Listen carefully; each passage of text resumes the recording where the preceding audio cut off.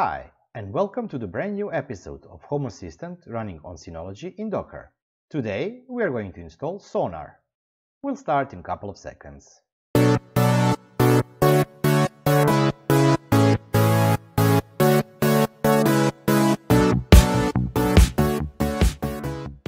Task for today is to install Sonarr. Let's say that we are just continuing our previous installations where we already installed two types of the media servers. One was Plex and the other one was Envy. And also we installed torrent download client and Radar for tracking movie releases. Today we will be installing Sonarr. What Sonarr does, it allows you to track TV shows, to see their release schedule, and of course to also manage your local media library if you have one.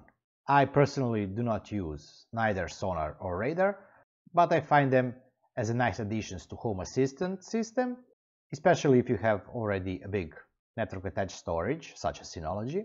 So let's quickly install it. First thing what we have to do is we have to open our PuTTY and let's double click the name of the server. Let's log in.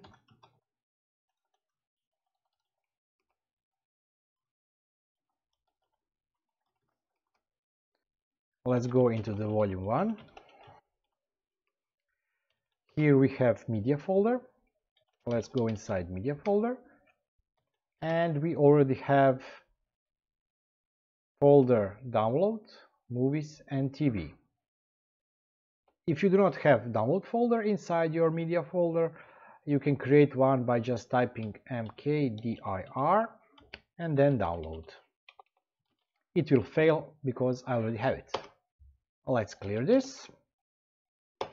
Let's also, when we are already here, check our ID once again. Let's type ID. And as you can see, my user ID is 1026 and my group ID is 100 on 100. We'll have to take note of that because we will need it later. And while we are already here, let's create for our Sonarr Docker folder for permanent files. Volume 1, Docker, Sonarr. I think I already created it, so I will probably receive error, but no problem with that. Yeah, it's created. Okay. Let's proceed with the typing of the command to download and install Sonarr. So once again, we will start with sudo superuser do docker run. Name will be Sonarr, $R. We will be using nethost. I will be typing here port number also, but it doesn't matter because we are using a host network. If you want, you can skip this. Next thing I want to declare is environment variable for my time zone. So this will be E, time zone equals Europe, Zagreb. Next environmental variable will be my user ID, and next one will be group ID. So it's E PUID equals 1026, and environmental variable for the group ID will be PGID equals 100. Next thing that we want to do is we want to attach volumes. First thing that we want to do is attach where we want to keep our configuration file. So it will be volume 1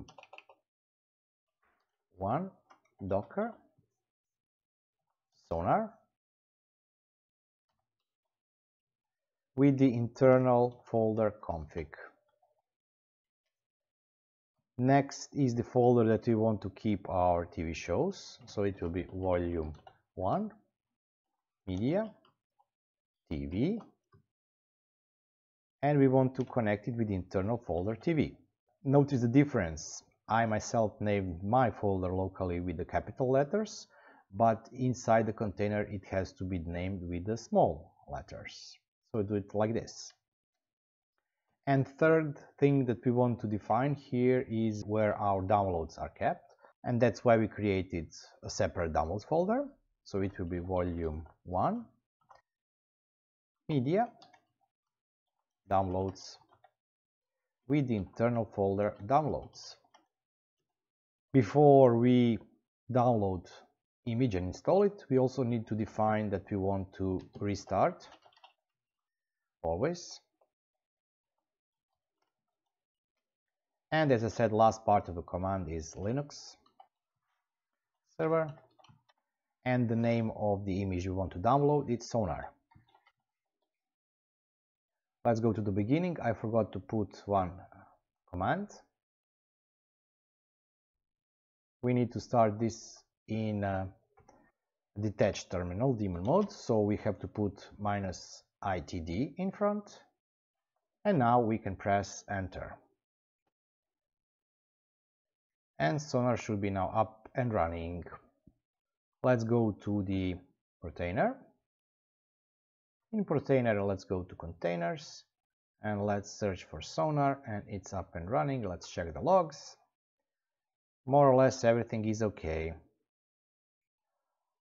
Let's open up Sonarr web page. It's on the IP address of the Synology with the port 8989. And this is the web page of the Sonarr.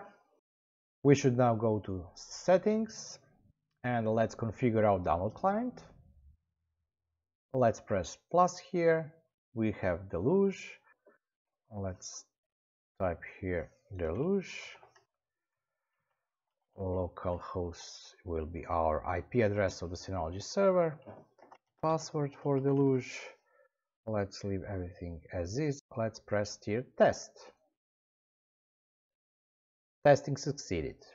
If you receive here error saying that you need to enable category, what you have to do is you have to go to Deluge, and in Deluge you have to go to Preferences, Plugins, and Enable Label if you didn't already enable it before. Let's press Apply. OK. So let's go back to Sonarr. In Sonarr, let's press Save, and we now have Deluge enabled. Let's see what other settings we have here.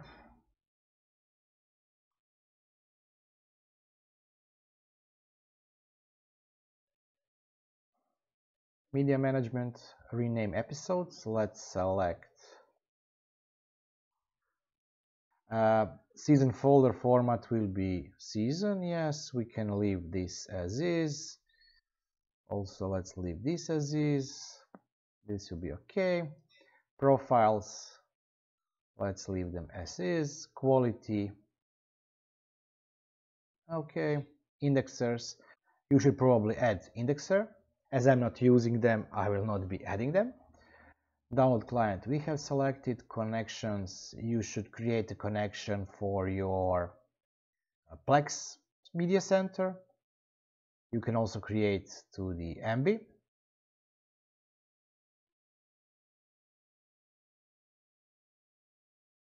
Let's enable this. Okay, let's save it. General settings, port is okay. URL, leave this for now.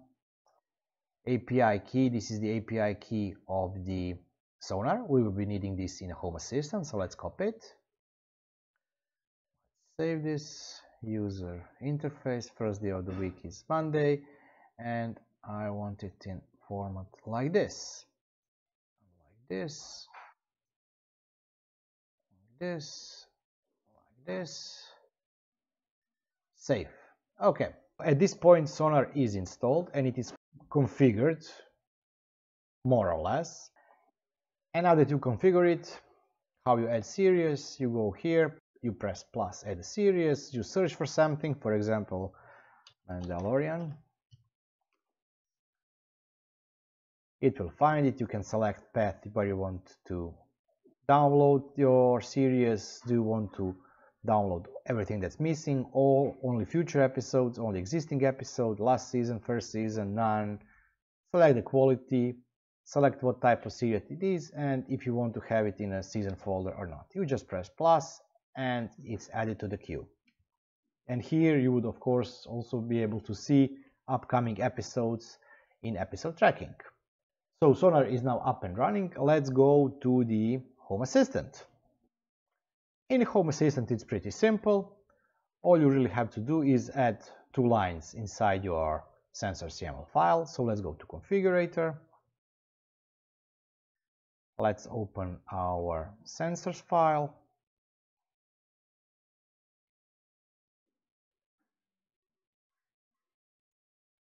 And at the bottom of the sensors file, or for example, just after radar, let's add Sonarr.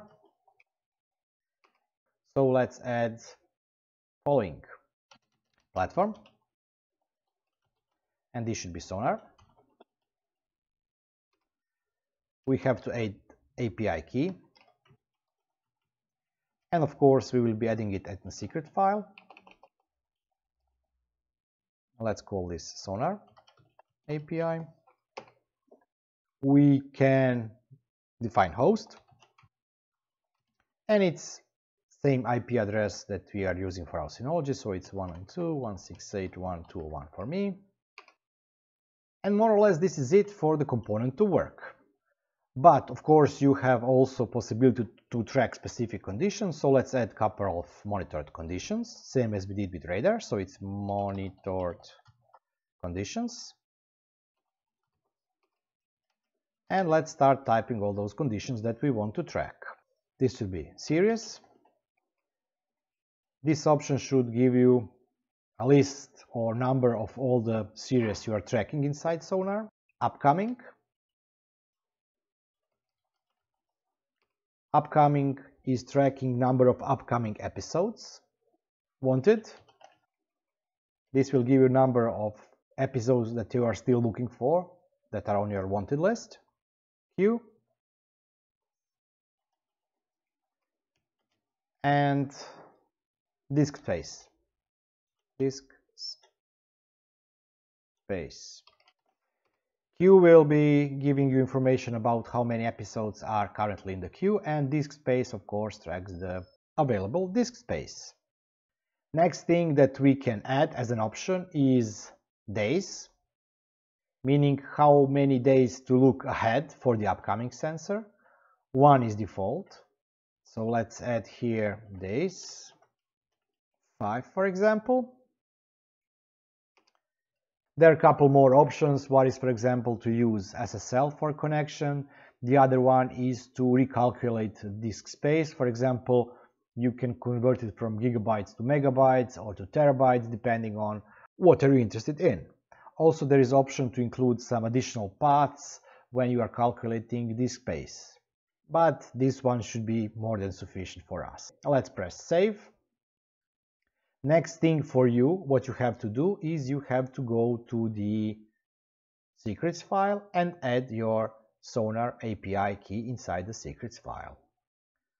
After you've added your Sonarr API to the secrets file, let's go to configuration, server control, check configuration,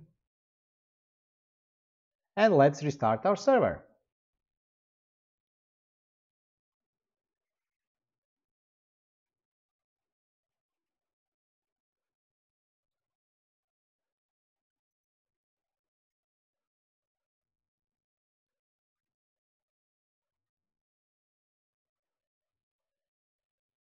And our server is back online.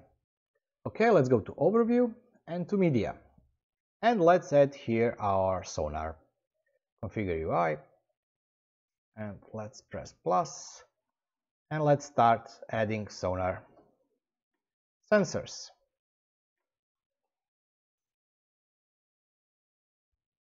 Let's start with the series number.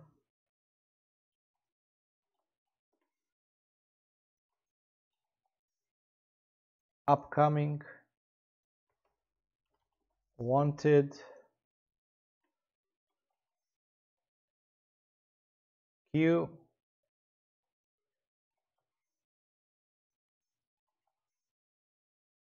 disk space, and let's call this Sonarr, and remove toggle. Let's press save.